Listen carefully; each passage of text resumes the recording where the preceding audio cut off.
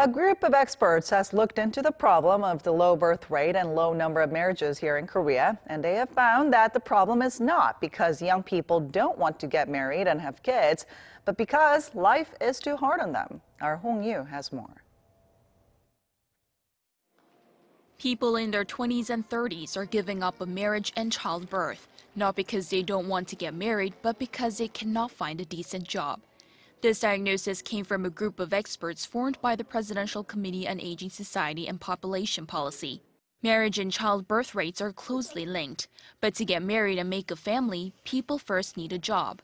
The phenomenon of youth unemployment and way that employment has become a prerequisite for other things in life shows why young people see themselves as a generation that has to give up on things like dating, marriage, gaining work experience, and owning a house.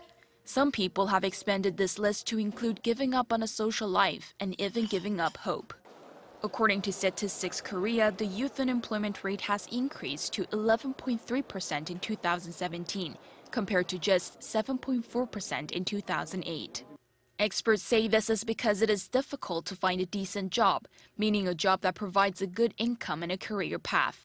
Experts say that in order to solve the low birth rate problem, stable employment and residential environment must go hand in hand with improved childcare services and financial assistance for child education.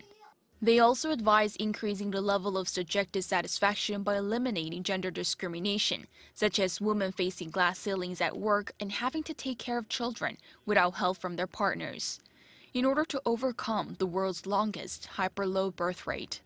Hong Yu, Arirang News.